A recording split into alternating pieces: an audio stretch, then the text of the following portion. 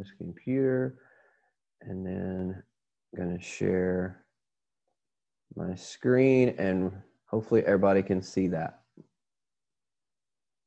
And I'll go small here so you don't get in the way.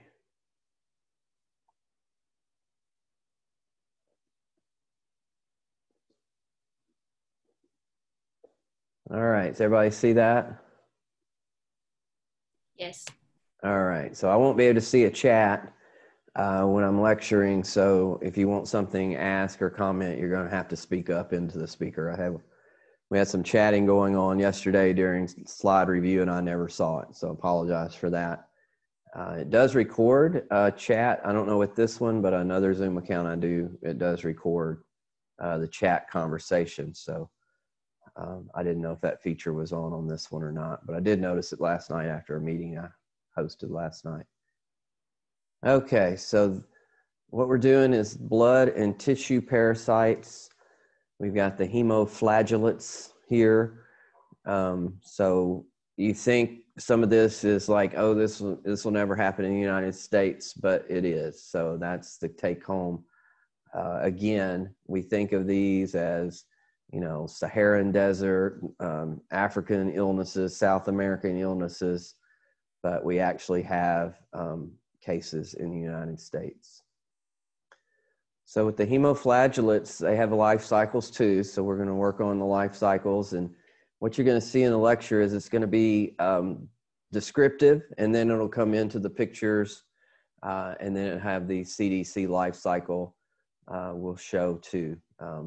So we'll cover that, and we'll bounce back from the description, because the description doesn't sound like, oh, I'm never going to remember that. We'll see a picture and then come back and review it in lecture. So hang on. So it's not as bad as it's going to feel like when we go through it. So we have vectors with these. Hemoflagellates have vectors, and you see these classified with their illnesses. So we have American sleeping sickness. This is the reduvid or kissing bug, Panstrongylus, Triatoma, and Rhodnius species. We have African sleeping sickness, the Glossina species, the tsetse fly, and then we have old world form of leishmaniasis, which is the Phlebotomos species, the sandfly. South American leishmaniasis is the Letzomyia, or Letzomyia, or Letzomyia. Let's go with that. Myia. So species of the sandfly, Letzomyia. So Chagas, you'll hear, there's always cases when you see CDC reports throughout the year. Florida always seems to be kind of the new spot for Chagas disease. You'll see that outbreak every so often in South Florida. Of course, it's not like we couldn't go to South Florida, so we definitely could come in contact. So the reduvid, or the kissing bug, again, there's 3 species. There's the Panstrongylus, the Triatoma, and the Rhodnius. So this guy right here.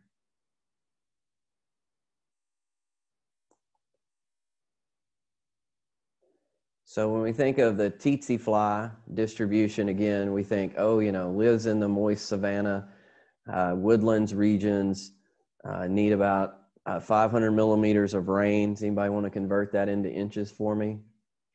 And then the tsetse flies carry a parasite which infect livestock and people with trypanosomiasis, the sleeping sickness.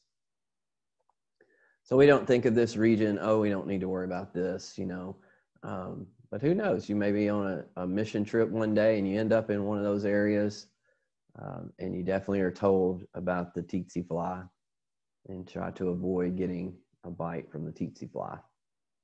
Anybody come up with the 500 millimeters of rain? How many inches?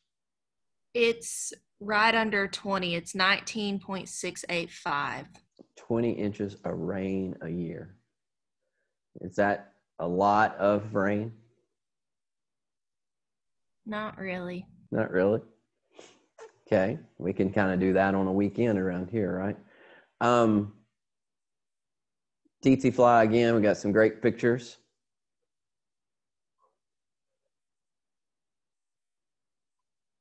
Just looks like that's going to hurt, doesn't it? We have the sandfly, and we got block up here at the top, so the recording's going to have a little bit of. So this is the phlebotomus. Looks like a big oversized mosquito. Taking a blood meal. So the hemoflagellates, we're going to start with the stages of the life cycle. So this is trypomastigote. So that's kind of a new one for us. Long, slender, fusiform shaped parasite. And then it has some internal structures that are going to be key to our identification of these. So the kinetoplast, which will be a clump of DNA inside the parasite. Then there's a flagellum that is located posteriorly.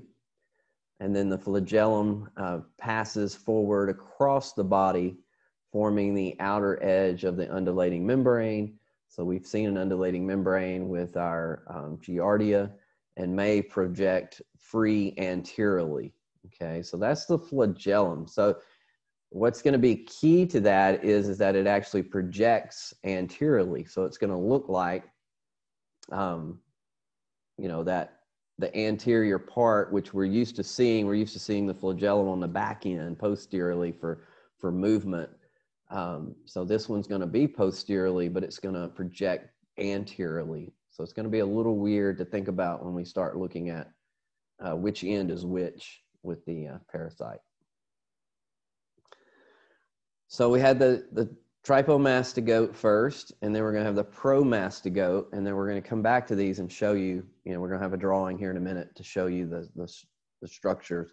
So again, the promastigote's long, slender, fusiform shaped parasite. The flagellum still there. The kinetoplast is still there, or anteriorly located, and the nucleus is centrally located. And then the amastigote is the ovid-shaped parasite, which has lost the external flagellum. So that's easy one when we get to the amastigote because there's no more flagellum. The internal structures include the nucleus, the kinetoplast, and sometimes a short intracytoplasmic flagellum. So sometimes, but not the long flagellum we're going to see. So here's just the American Trypanosomiasis. So at the top, we went in reverse. Here's the amastigote. And of course, you see all forms are in the blood and tissue. So the amastigote, it's got an internal flagellum, but no external flagellum. Promastigote, again, the kinetoplast, and the nucleus is here, and this is your flagellum. And so you can see that that's going to project anteriorly. And so with the here, different ones, we're going to know these by the kinetoplast, where they're located. If you look at this switcheroo here with the African trypanosomiasis, we're going to go over Trypanosoma brucei and gabonese, and the Trypanosoma brucei rhodonense. Rhodonense, yes. There's an N in there, sorry. All right, so we're going to see this kinetoplast move. So here, posterior end, here, more midsection, here, anteriorly. So that's going to be the key to helping us locate or identify the different trypanosomes. So let's start with Trypanosoma cruzi. Geographical location, Central America, South America, Southern United States. So definitely one that could be here. The World Health Organization, more than 6 million people are estimated to be infected globally. 30% of the people who are chronically infected develop heart issues. So that's going to be the issue. So 6 million people worldwide, 30% chronically infected, heart issues, 10% develop digestive and neurological The leading cause of death among the testing positive is related to heart issues. Okay, the most common symptom of the infection. Chagas disease can double or triple your risk. There it is, death. So definitely an issue with the World Health Organization. CDC, that's our unit, right? Estimates there are 300,000 cases of Chagas in the United States. The most don't even realize they have it. Most of these infections are contracted in other countries, and as you travel, you become infected and bring it back.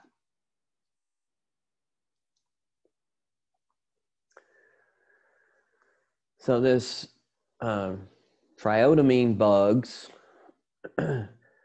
also called kissing assassin or vampire bugs, where are they? They hide indoors or out and usually bite humans while they're sleeping.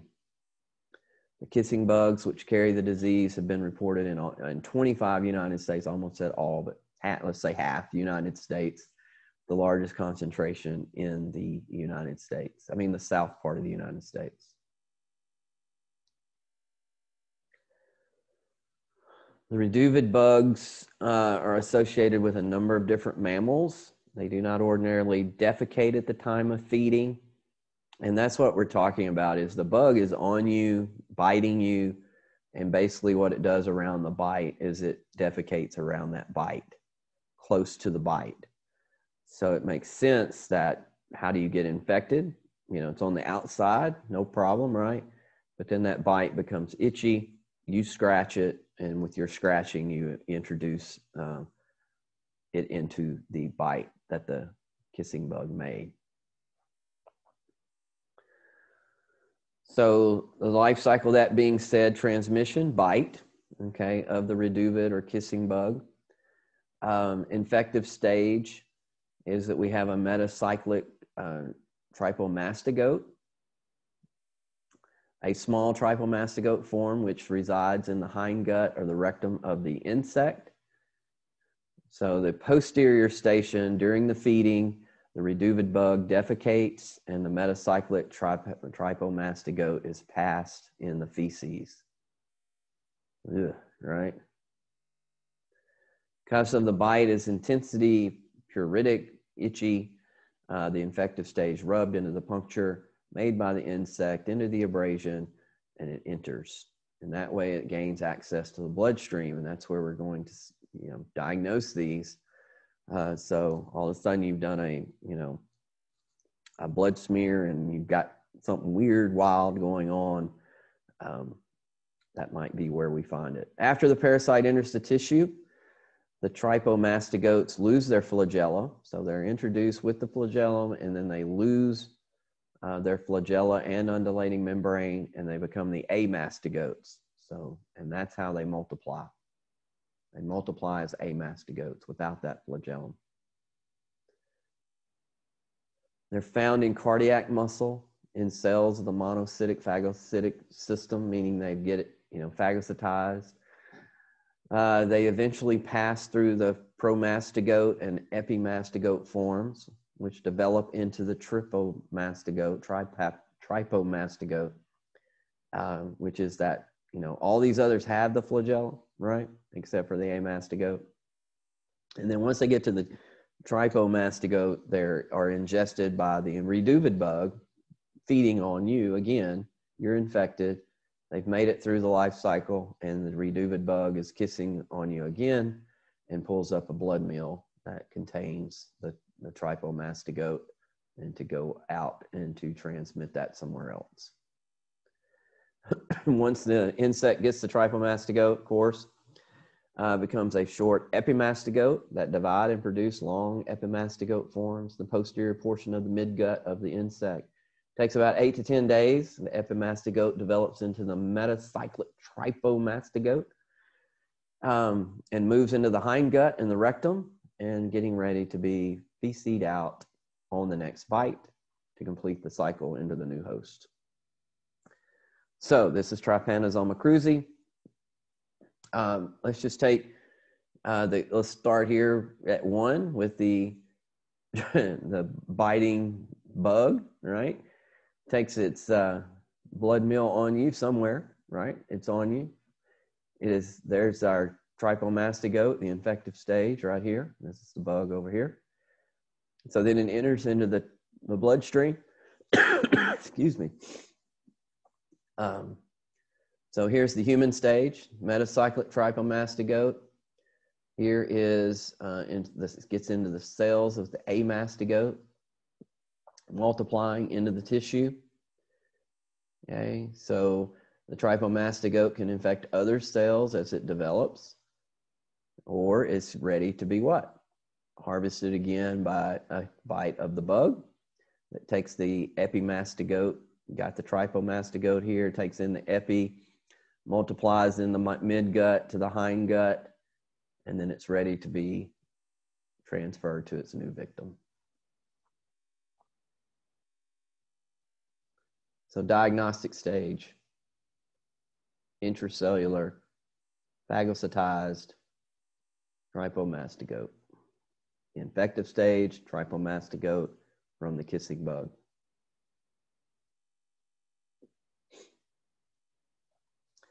So what is the disease of Trypanosoma cruzi?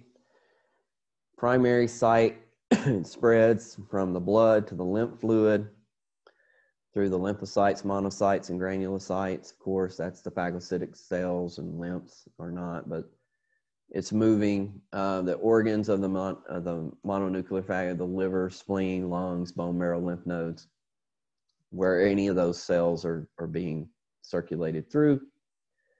And then we get the amastigote form without the flagella, found in the myocardium or central nervous system, even worse. Once it gets to the heart tissue, inflammatory exudate, increased interstitial connective tissue leading to fibrosis of the heart tissue. Not good, right? So it's basically killing that heart tissue to be flexible and expanding and contracting. So you see that with an EKG. And then here's a key word to remember is Romaносан. Romaноsan is what we see with children that are infected with Trypanosoma cruzi. High fever, inflammation, and then there's this marked edema in the eyelid area around the eye. So we're going to see a picture here, and you will not forget Romaноsan. So Chagas disease, most common and most severe in children less than 5. And death can occur within a few days or weeks if it's not treated. If you're a little older, like above 5, right? Or you're an adult, malware, chronic form occurs, myocarditis, neurological disorders, not fun, dilation of the GI tract. We're going to see a megacolon here in a minute. Ugly, ugly, ugly picture coming. So be warned. I don't think I even have the due to graphic material key warning there. So sorry. Myocardial damage leads to congestive heart failure. So end up moving into that. And if you're not familiar with congestive heart failure, heart rate goes down, fluid goes up, fluid builds up, gets into the lungs, get pneumonia, puts even more pressure on the heart. The heart enlarges, trying to overcorrect for that. So you get this enlarged heart on your patient's x-ray. You can definitely tell. Good thing is there's 2 antiparasitic drugs to treat infection. There's benzonidazole and nifurtimox,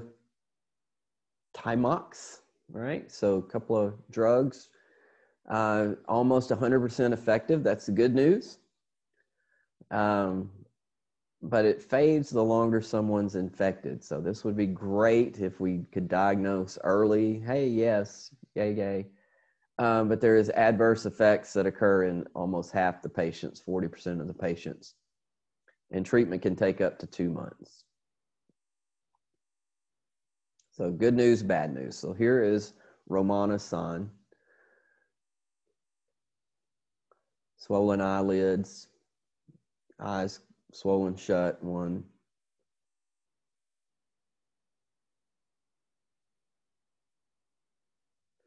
Is that enlarged megacolon?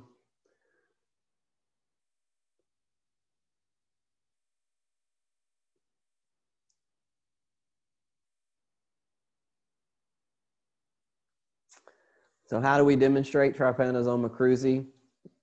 The trypomastigotes in peripheral blood.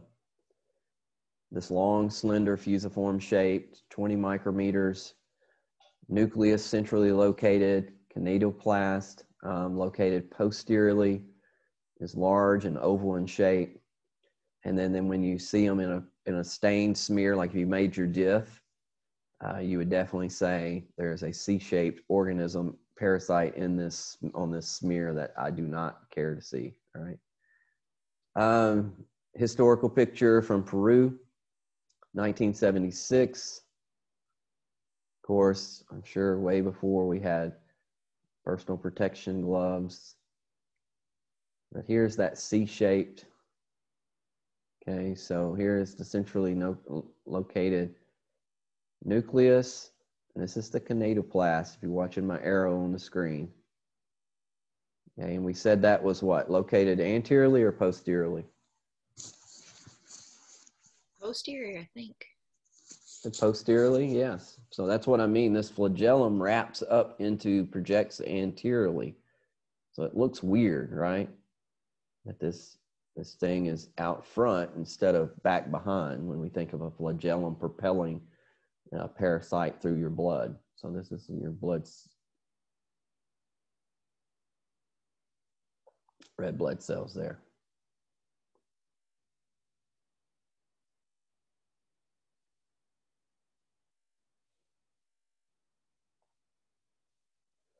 So hopefully, as a trained hematologist, you wouldn't miss this.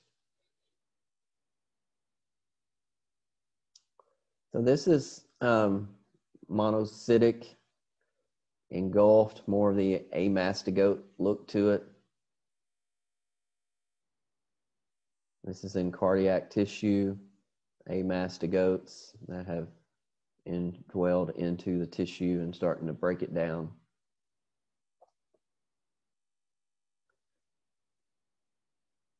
So of course, diagnosing is in young children, Chagas disease is easily demonstrated. In older children, parasites are difficult to find. So, that 5-year-old, the good thing that's, it's more severe in the 5-year-old, but it's easier to see and diagnose. So this is a new concept maybe for you to think about, the xenodiagnosis. Where we actually bring in we breed reduvid bugs and we let them bite the individual that we may think has a Trypanosoma cruzi infection. All right. And if the patient is infected, the trypanosomes multiply in the reduvid bug that we introduced. So this is very successful with blood films that fail. So if we had one older child or adult, it'd be hard to diagnose. But this may be an easier way to do it, to kind of harvest the trypanosome and show it that way. So I always like to say, that'd be great. You walk into the doctor and you got, your kid's got Romane's sign and the doctor comes in and says, well, I got this little case here and we've got some kissing bugs that we're going to let bite your kid. And we're going to take those back and see if the lab can find those. Think about how many moms or dads are going to let that happen, right? But if you're out in some, somewhere, some village out in the middle of nowhere, and that might be the way we do it. But it's definitely a way of finding them, so that's good. Any questions on Trypanosoma cruzi? Have y'all heard of Chagas before today? Have you ever heard of any CDC alerts about Chagas in South Florida before today? Not really. Not really? Okay. Now you'll kind of watch that, right? You'll see these little CDC alerts, usually in the summer when people are out and about, right? And definitely can hear about some cases being found.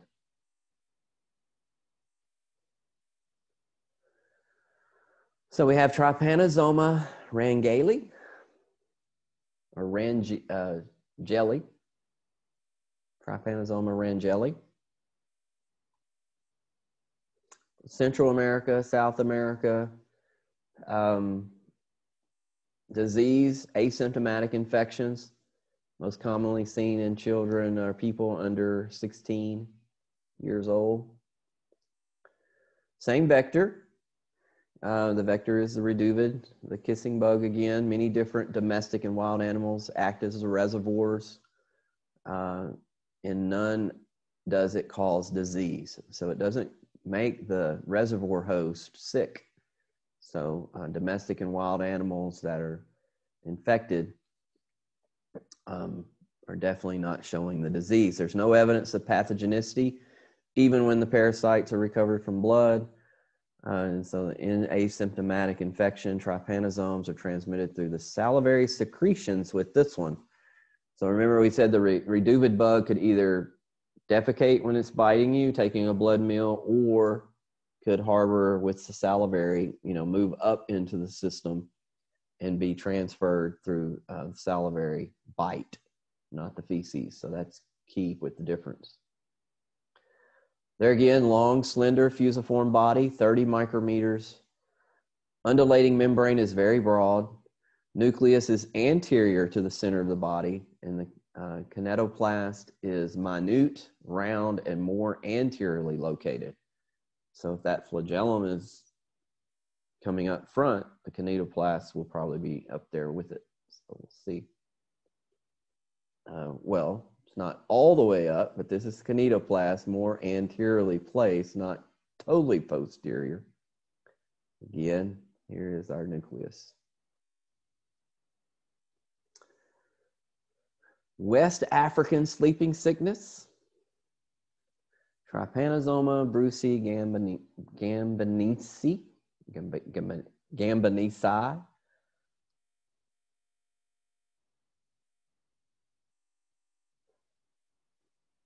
So this one, west coast of Africa.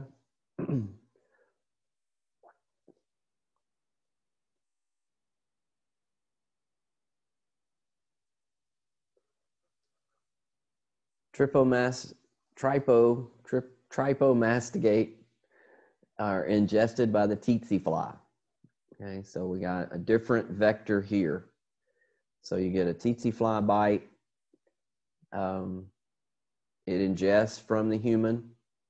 Reproduction occurs midgut and hindgut of the tsetse fly.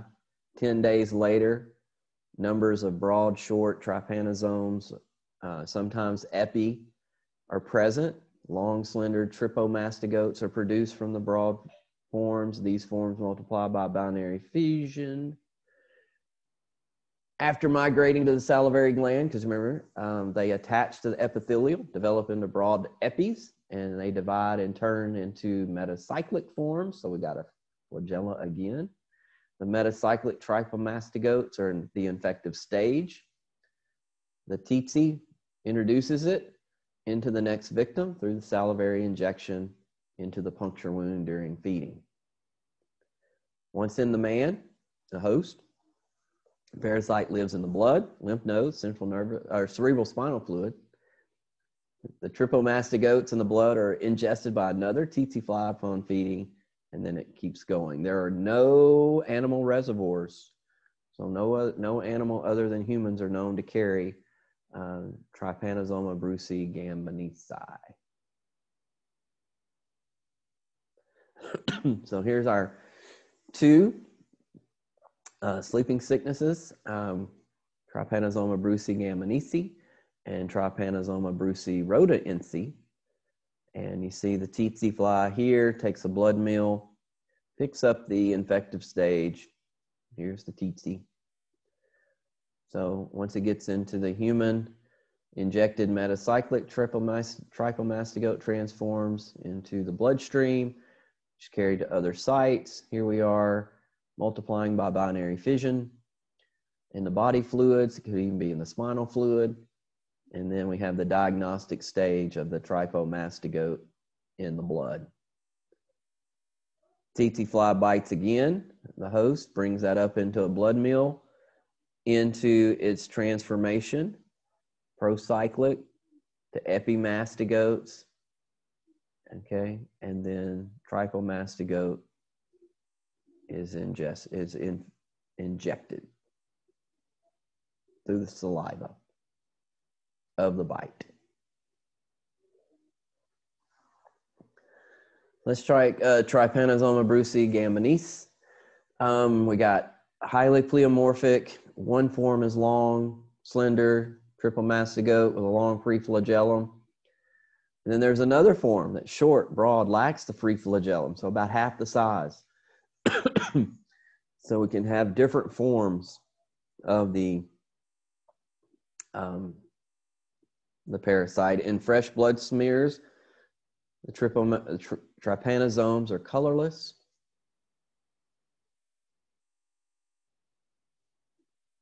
And move rapidly among the red blood cells. So we stain them. Giemsa stain, nucleus stains reddish, cytoplasma and undulating membrane are pale blue. The kinetoplast, a dark red dot. The free flagellum is at the anterior end. So again, there's our kinetoplast, our nucleus, and our flagellum on the anterior end.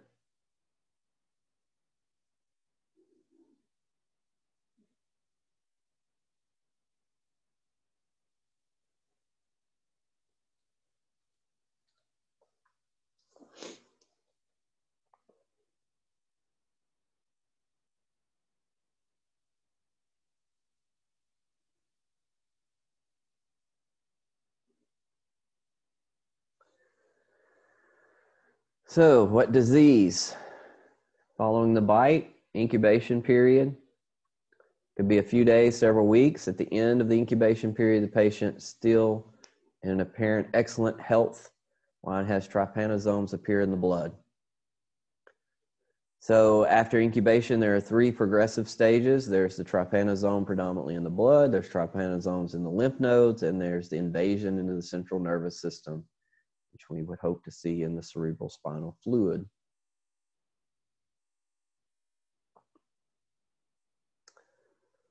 Invasion of the lymph nodes is associated with onset of fever.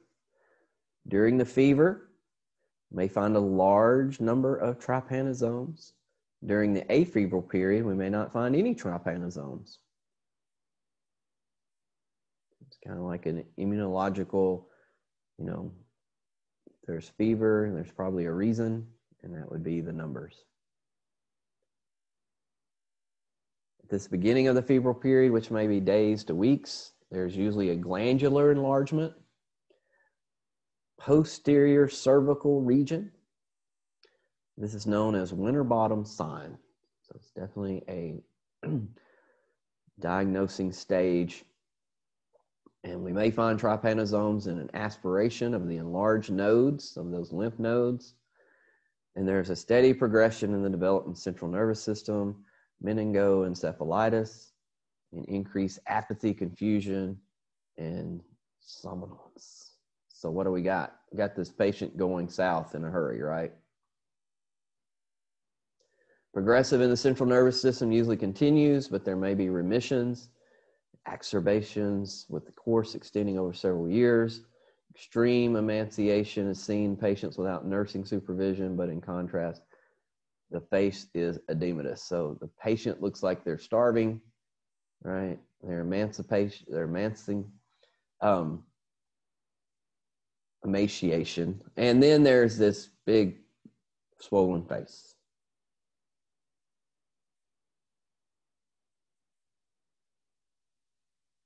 So when it gets its sleeping sickness name.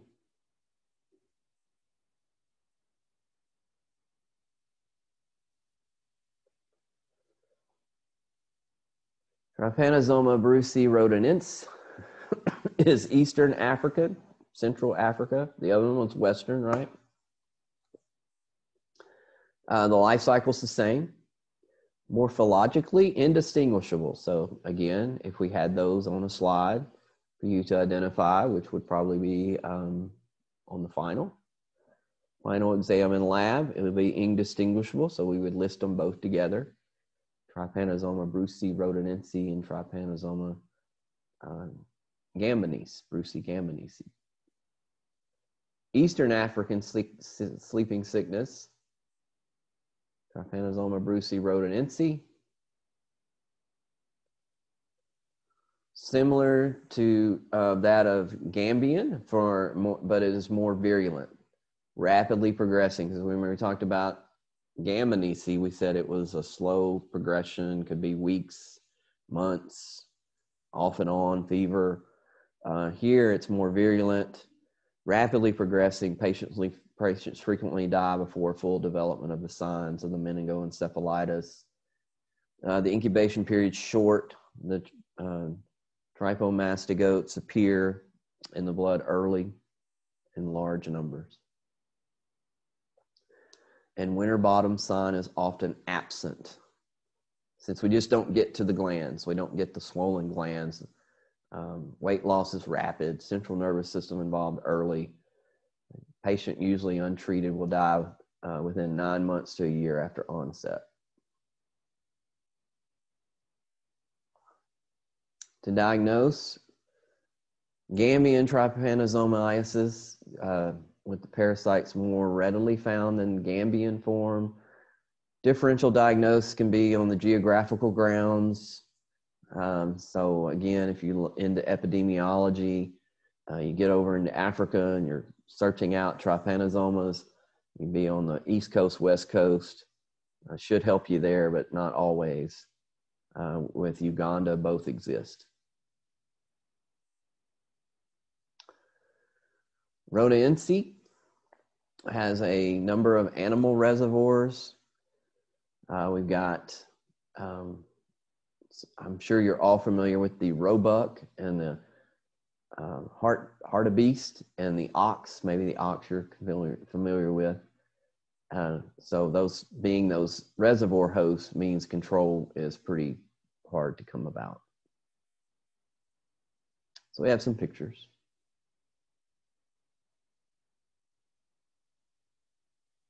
And that is the end. So I will stop the share. Open up for questions. It is a beautiful day today. Snow is coming down right now. Beautiful picture out in front of me. So hopefully you'll get some time to go have fun in this. And then if anybody is pipes freezing, I guess electricity stayed on last night. I think some people had to roll out, which was awful. But hopefully none of y'all are experiencing that. But if you have some concerns or need us, email us, text us, let us know, okay? Y'all have any questions over our trypanosomas today?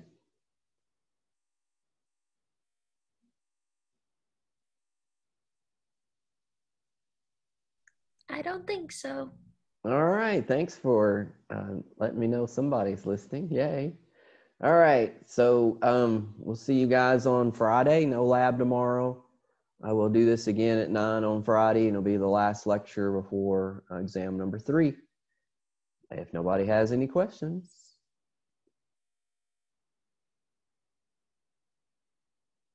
All right. We'll end it, and we'll see you guys Friday morning at 9.